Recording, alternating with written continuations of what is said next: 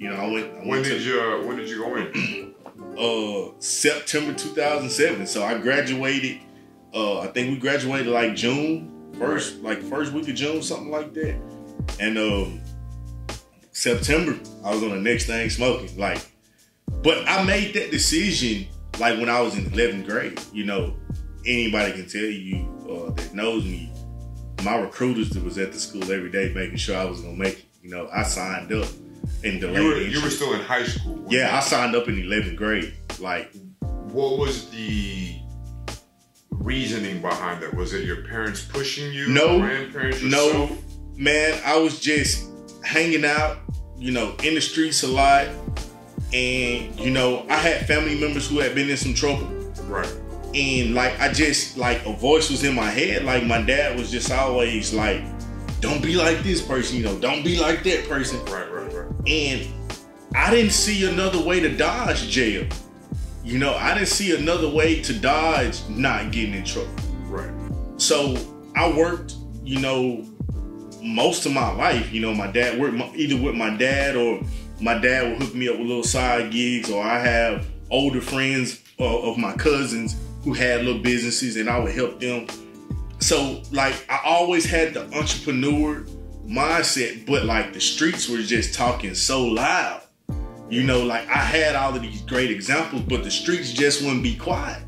So man, one day I was walking through the mall in 11th grade and was kind of like having a midlife crisis. Like, how I'm gonna get out of here? I'm gonna get out of here. And like, I walked in the recruiter's office in tears and I was just like, y'all gotta save me. Like, I was really like, you gotta save me. Which was, and I get emotional just thinking about like how much pressure that is on you at 11th grade. Like, I How old were you? gotta get out of here. Y'all like 16, okay. 16, cause like I got a late birthday, so yeah. My birthday's in May. Mine's in May, so all my classmates are just about older than me by time. I was like 16, and I walked in the recruiter's office at 16 years old. Like, I just want to be saved. You know what I'm saying? Like, at the time I was washing cars at a dealership, and I was just like, I don't want to like be here. Yeah, I don't want to do this for the rest of my life. Like, I was washing cars with a guy. He was in his 50s. You know what I'm saying? I'm like, do I want to be 50-something years old washing cars? But I don't see nothing else. Like, I wasn't like a bookworm, so college wasn't even in my cards at the time. I didn't even think college had my name on it. Right. I just couldn't see no other way. So a lot of people, you know, me being a veteran now, you know, owning a veteran-owned and operated company, a lot of people are just like, you know, they're always thanking us for our service. And man, we greatly appreciate it.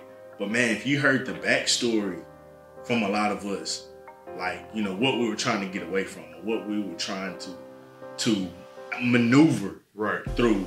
Because not only you had this monkey on your back that was a lot of different monkeys. Yeah, man. You had things with your parents.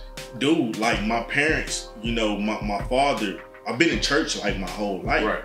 And my mom, hard worker, worked 2 jobs. You know what I'm saying? My dad, you know, he was a preacher at the time. By the time I got to high school, he just, you know, founded his own church.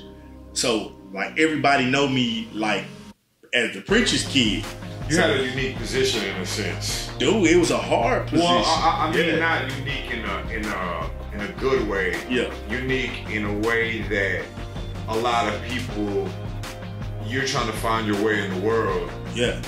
But you're like, you just want to be accepted. You want to be loved. Yeah. You want and you know, the biggest thing was I didn't want to be the preacher's kid. Right. Like, I didn't want that shadow. You know what I'm saying? I didn't want to live in that shadow. Like, I wanted to maneuver through life on my own merit. So I was trying to define myself. So it's hard at 16. It's hard. Right. It's hard because trying to find your place in the world. Yeah, and with the father like who's like, I tell people like, sometimes having a father, a great one, is just as hard as not having one. Because like when you walk in the house and it's like a wall of accolades and it's like, oh, you better get you some of them. I'm like, how? Like I hate school. Right. You know, like I hate school. Like I'm done with school. Like I don't see college. There was a like subconscious standard that like, some people really don't. Because when you walk around town, you're not Marcus. You're Kathy Rhodes and Marvis Rhodes' son. Ain't your daddy a preacher? You know what I'm saying? Like, and people have this like stigma like that you gotta live up to. So it was like growing up, like you can't be no failure, bro. Yeah. Like you can't fail. That's a pressure that you were not really.